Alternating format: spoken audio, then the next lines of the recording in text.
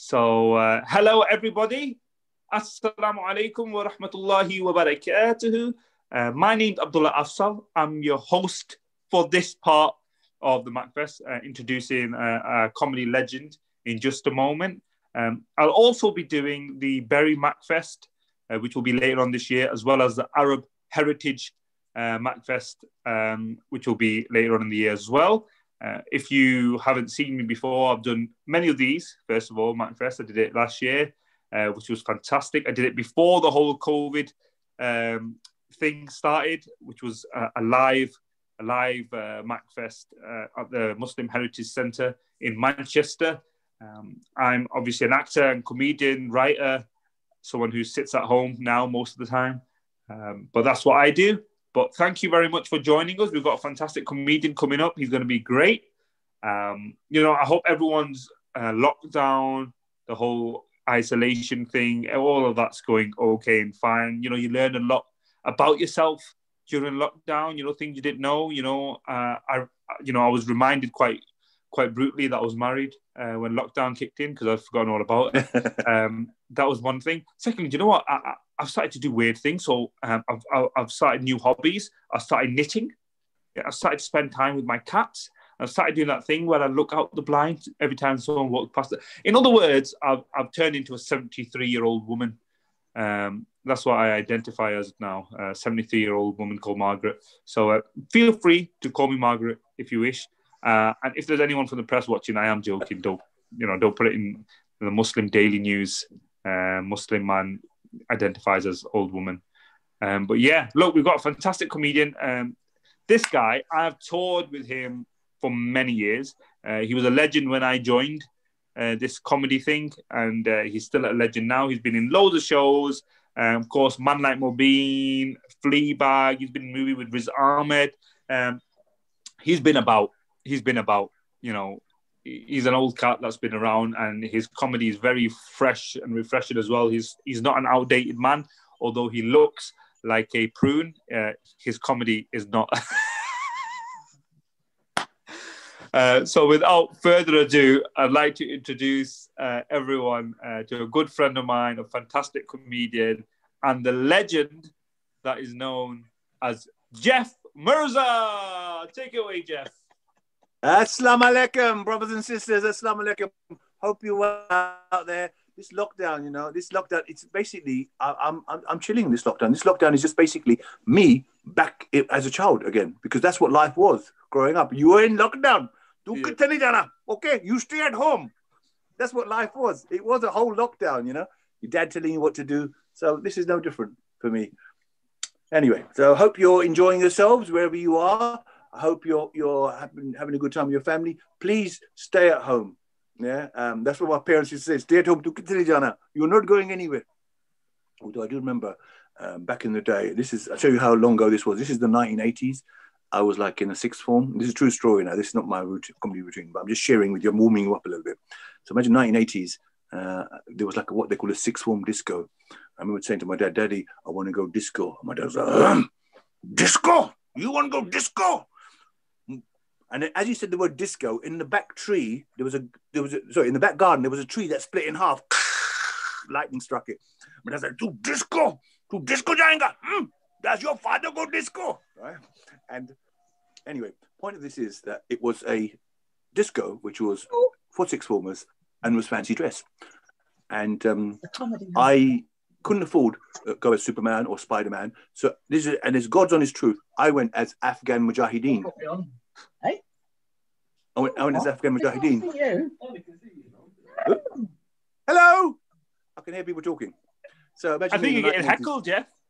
I'm getting heckled. Who am I heckled by? Who's heckling me? My baby, it sounds like. It's by my baby. Which one? Number one or number two? Number one just wants money. Number two just wants love. And that happens, doesn't it? You get some of them.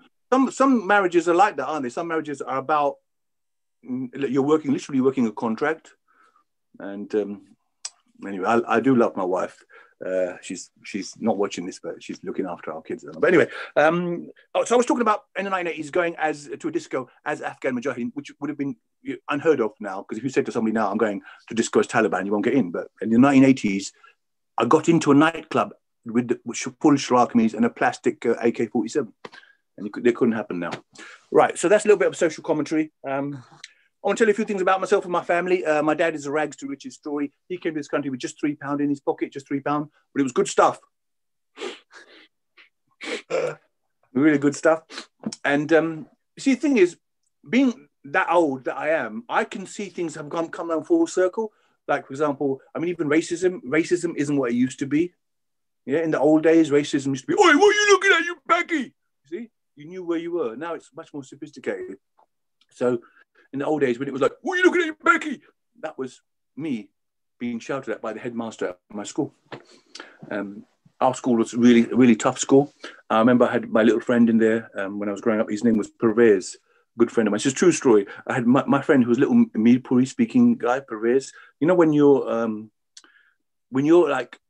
can speak English quite good and you're at school, you know, the new immigrant person, they always put them next to you. It's like, Pervez is coming. He's come from Pakistan. You have to look after him. And me and Pervez were like, good friends. And we ended up playing Jesus. I played Jesus and he played a moneylender. So imagine we're like 7 years old. I'm playing Jesus. Yeah, a Pakistani guy like me playing Jesus. And Pervez, who just come from Meeple, playing a moneylender. Hilarious that was at the time. And now, right now, Pervez is a true story. Pervez is actually running a halal butcher's in Queen's Market in Upton Park. And I often see him and he doesn't lend me any money. But anyway, so people often say to me, tell me about how other things have changed. I think that one good thing that has happened because of lockdown is I think we are rediscovering community. The only problem is some of the community are not making it, In the old days, when someone disappeared, it'd be like, "You've gone Pakistan." But now it's like COVID. In the old days, it's like, "What happened? I haven't heard of them. Gone Pakistan, innit?" But COVID is like a plague, gone Pakistan. Similar thing. Right, so I want to talk about my, as I say, family. Uncle Malik is somebody who I love, my next door neighbor. Because of COVID, I'm seeing a bit more of him. But he was somebody who, early on in my life, we wouldn't hardly talk, Even though he was a member of my family, I hardly talked to him. The only time I'd ever see him would be when there was an accident outside our road, because we lived on a dangerous T-junction, and Uncle Malik would always be out there when there was an accident. So imagine sitting at home and someone hearing the noise of an accident and going out there, and Uncle Malik, my next door neighbor, would be out there, standing there, I said, "Uncle Malik, what happened?"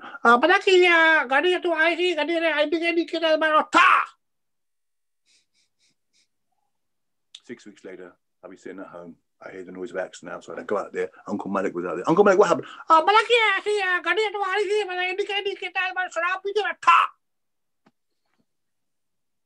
I thought to myself, this is funny. The only time I'm actually talking to my next door neighbor is when there's an accident outside. So I thought to myself, I want to find out a little bit more about him. So next time there's an accident, I'm going to find out who is he, apart from this guy who gives commentary on accidents. So I went out. Next time I heard an accident, I went out and I said, I thought, I've got to talk to this man. So I went out there and I noticed that he had a small dog with him. So I thought I will talk to him via the dog. So I said, "Uncle Malik, you got a small dog with you?" He said, I said, "Hey, Uncle Malik, you've got a small dog with you." He said, "Huh?" I said, "No, Uncle Malik, you've got a small dog with you. What's his name?" He said, "Huh? We call him Kutta." All right, so that's story about Uncle Malik. I feel in a good mood at the moment because my sister's just passed a driving test, and my sister passing a driving test, that reminded me when I was learning to drive, And I will say to people who have not passed a driving test, the worst person to teach you to drive is a member of your family, like your mother, your father, your brother, your sister. Please don't get a member of your family to teach you to drive, because I've never forgotten my father trying to teach me to drive. It's like, "Oh my God, brake, man, indicate, God, for God's sake, you're going to hit the old lady." I said, "Listen, Dad, let me get in the car first." Yes. Anyway, so we got police are out there. Have you got, where you living? Are you living out there? Have you got a lot of police on the streets because of this enforcement of the of the lockdown, I'm noticing police are like them everywhere. Yeah. We don't have police. And, you know, you see them with their high-vis jacket.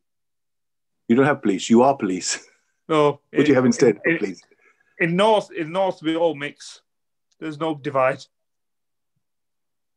There's no divide between ordinary people and police. Anyone can be a police officer. Exactly. Uncle G's, okay. Auntie G's. They all become police officers.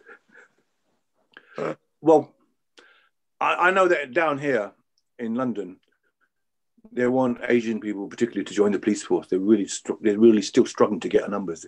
You know, they want Asians to join the police force, but you've got to be a bit careful, you know. If you let too many Asians in the police force, Asians are going to take over, innit? And police stations will be open all hours. They'll be called the cop shop. You'll go in there, there'll be a 7-year-old boy behind the counter. Daddy's not here at the moment. Mommy, customer. It could happen. So, are you enjoying it out there? Are you listening? Are there any heckles? Can people send me Facebook heckles? Claps, heckles? Your hat's weird. Huh? Your hat's weird. My hat's weird. This is actually a hat that's been inherited, man. This has been in my family since 1952. This came from Pakistan. 1952, I came to this country with this hat. This hat is doubled up as a tea cozy. The pataki, this topi, a bow important topi. This topi helps me get discount at halal butchers, yeah? So don't ever go. Why? Do they think you're homeless? Yeah, man, I'm homeless. When you wanted a heckle. You wanted a heckle. Okay, so what? Okay, Abdullah, give me a heckle then. Come on, give me a heckle. So I'm doing my stuff now. Give me a heckle, yeah. Okay. Hey, you're Pakistani. They don't like him. You what? Brexit means Brexit. Okay, good. I don't like foreign peoples. This Pakistani is like really British. I don't like the foreign people.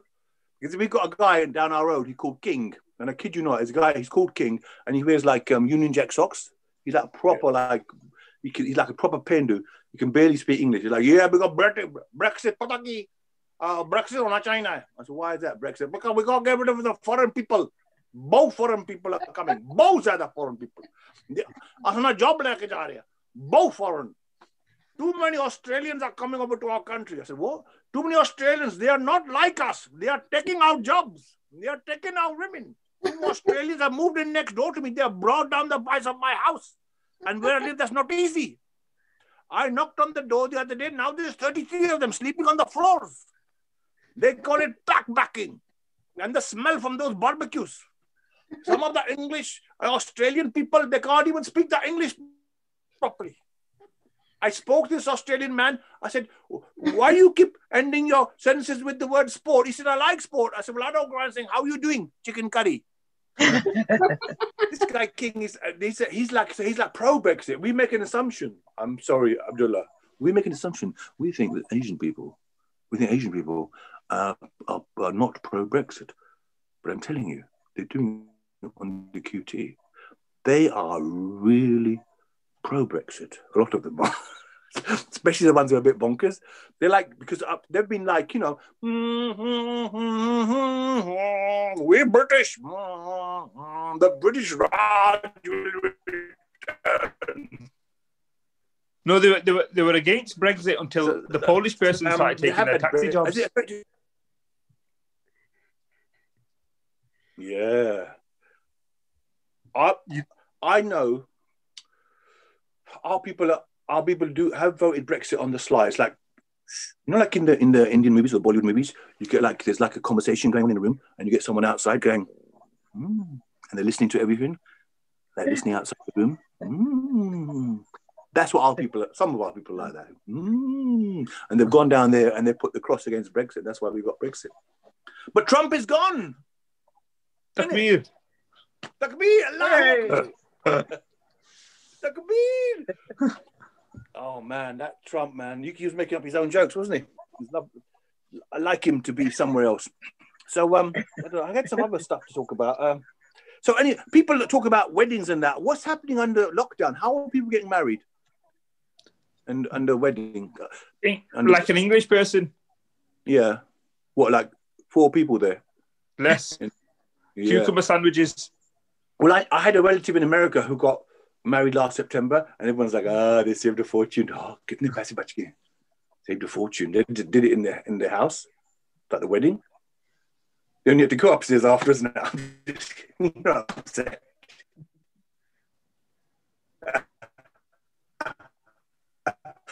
But the thing about weddings is, I like the whole thing. Personally, I love the parents knew in 1963, the people who came and stayed in your house for one day, who bought something in your shop in 1987, they're all at your wedding. I like that. And what I really love the most is, you know, the Bradford makeup ladies? Big up Bradford makeup ladies, because if you're a Bradford makeup lady, you've saved many marriages and broken up a few as well. Because these Bradford makeup ladies, they can slap it on, innit? Slap it on. Slap it on so much. It's happening to my cousin. He got married, they did something like, obviously he's seen the picture of somebody and he looks around and he's like, La hawla wala quwwata illa billah. You have to leave. You have to leave the bedroom, please. My wife is going to come and she's going to kill me if she finds out I'm being with you. And she's like, Sartaj, मैं तुम्हारी बीवी हूँ. She's like, what? And she's like, it's honestly, because the makeup ladies were so good. He thought actually he was getting married to someone who had escaped from Area 51, you know, like a space alien. Anyway, I like the makeup ladies. What else? So have we noticed that since this there's less Islamophobia, or is there a mask?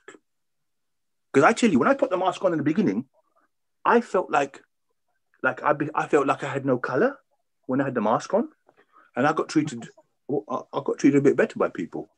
Like I go into a shop, and usually if I go back, okay, I'll give you an example. My mother is a woman; she can get home anywhere with anything. Like the other day, I went into a shoe shop with her, and she goes in there, yes, I want to give the shoes back. And the man's like, okay, have you got a receipt? No. Is that a problem? No, it isn't a problem. So when did you buy these shoes? 1972. Right, and okay, is there a problem? No, there's no problem. Why are you giving them back? Because they didn't fit. Okay. She's got that face that she can. Anyway, what I'm saying is, when the mask went on with me, I found that I had more power in a way, because when people see me like this, I'm not kidding, racism does occur when I walk down the road in whatever part of the UK. That's no lie about it. But with that mask, I just felt that, you know, that initial one where they look over and go, oh, you.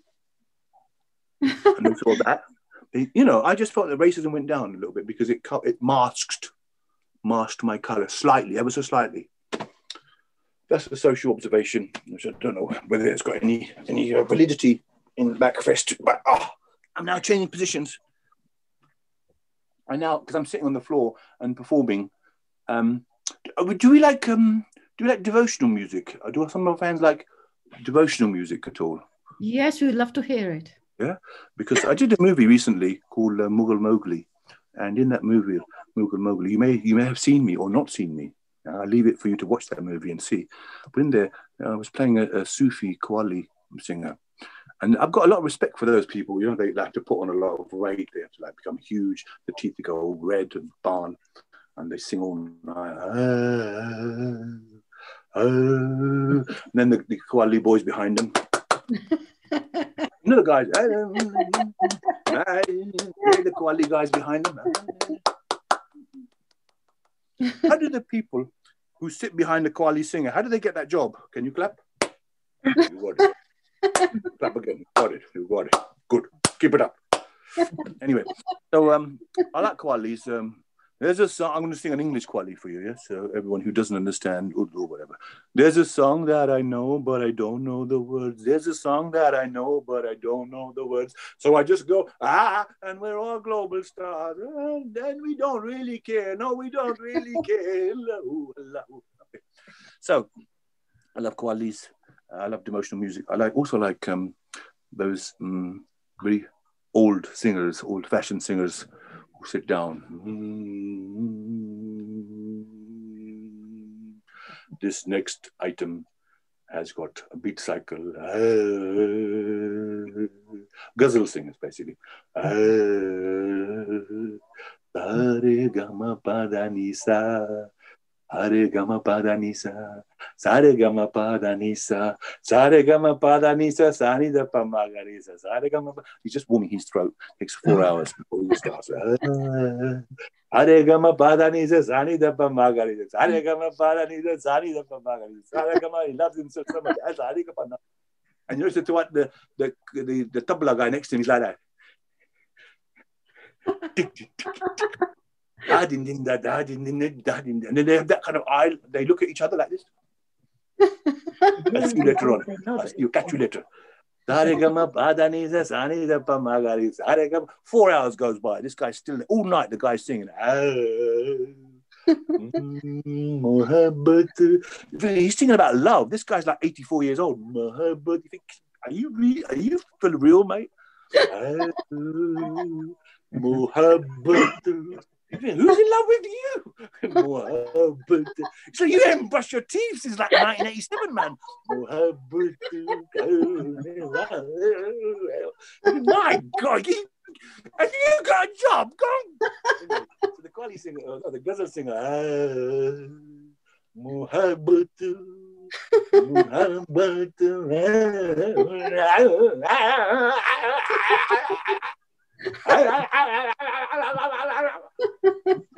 and you, excuse me, mate, can you, if you got a British passport, get out of here.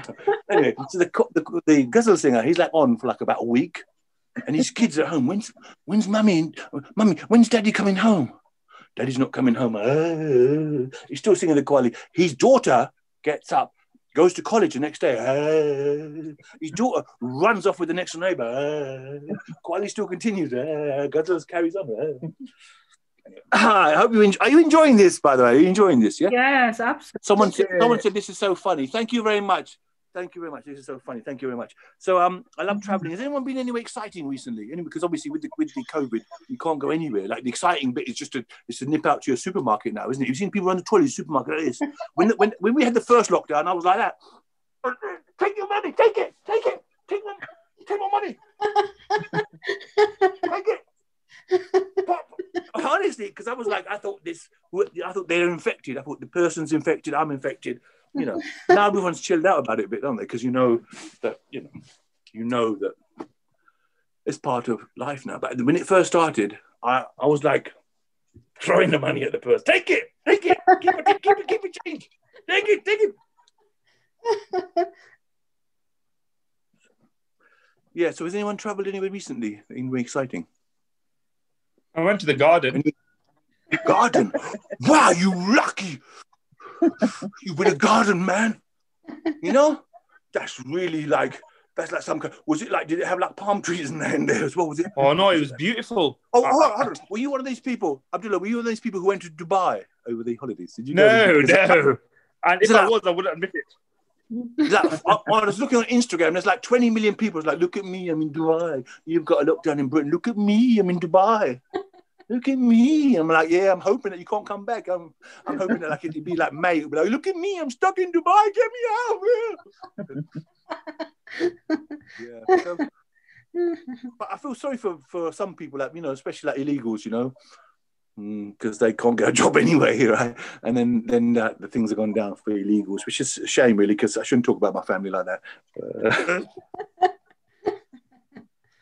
So I think the most important thing is relationships, really, whether it's with your parents or with your other significant other, or in Abdullah's case, significant others, or whether it's with your with your children. I think it's all about this, isn't it? It's all about love, isn't it? isn't it? That's what it's about, isn't it? Yeah. And I kid you not, I remember a few years ago going to America, and it's after 9/11, and I was always getting hassled out there when I was going to America because, you know, for some one reason or the other. I had a little bit of a beard as well in the early 2000s. I remember once going there, it was like, I thought, oh, they're going to check me and now I'm going to get hassled. So I had developed a little strategy. So I got off at the plane and the lady said, oh, can you come this way? And I thought, oh, yeah, they know about me, yeah. And I went behind the counter and she's like, okay, so what's the purpose of your visit to the United States? And I went, well, actually, I've met somebody on the internet and that person could be the one, you know, and I've left England to come to America to see if something can come of that, because if we don't have love, then what do we have? I mean, of this world. I mean, Juliet is the East.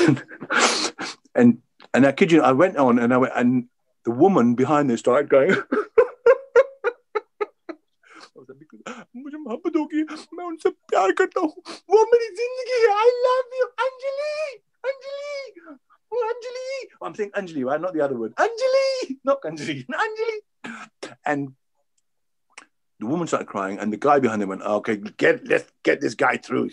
Get him out of here. Sounds like an expensive date. And then the next time I tried to go to America, I did this, I did this. As I got off the plane, I thought they were going to search me now. So I thought, okay, let's go with this. So I got off the plane, I was like, hello. What's the purpose of your visit to the United States? I was like, you want to know, don't you? You would, wouldn't you? I love America, especially American guys. I love them. Can you search me, please? Will you search me? Please search me. No one searched me. This works every time. Try that one. And then the next time I went to America, I thought, I can't do these tricks anymore. Pretend I'm in love, pretend I'm slightly. I thought, I know, I'm going to be as American as possible. And you cannot get much more American than a cowboy. So as I walked through, I went, hee-haw! Hee-haw! Hee-haw! I'm American, yeah, hee-haw! Hee-haw! What did he say, Chuck? I think he said, jihad. Jihad. Oh. Okay. Do you want any more? Have you had enough? Do you give up? Do you give up?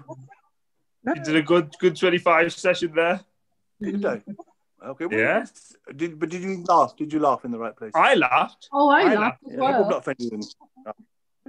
Yeah, I hope I've not offended anyone, especially that joke about lockdown.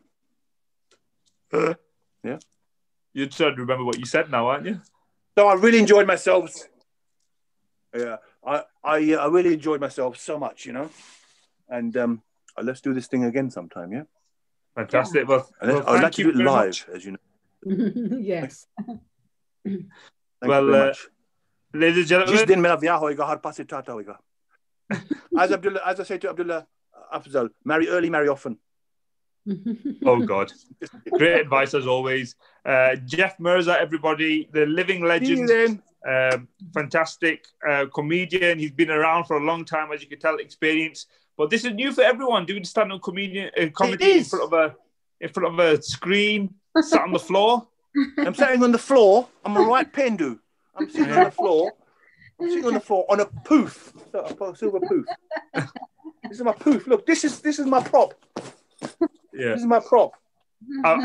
And you're not wearing any of your shiny little blazers. Jeff always wears something ridiculous, like a purple blazer or a bright green blazer, yellow blazer. Yeah. None of that today. No, I thought no, man. I'm changing that. You've grown up. I'm changed now, bro. You know, bro. Oh, brilliant. Well, bro. once again, Bradford, bro. Bradford, Manningham, once bro. again, he's not going to go now. But this was Jeff Mirza. Keithley got the same postcode as Bradford. It means it's Bradford, bro. Keithley and Bradford, same thing, bro. Thank you. You know what? In Bradford, you look like every other 14-year-old. See you later, man. Take care, Jeff. Good night. Assalamu alaikum.